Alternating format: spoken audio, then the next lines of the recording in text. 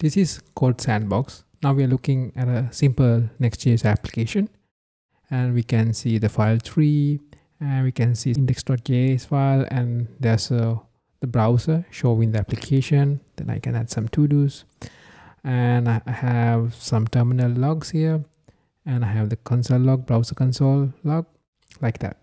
And I can click this icon and open this window, open this page in a different tab. So I can copy this URL and create more tabs if I want. The first thing you need to do is create your own version of this sandbox, so then you can edit with that.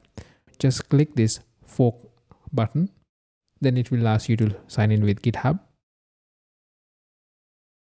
Then you can add some changes. For example, let's change the background color to red and click and save. Control S for save. You can also go file and save it. Then it will, for the first time, it will initialize the sandbox container. It will take a couple of minutes.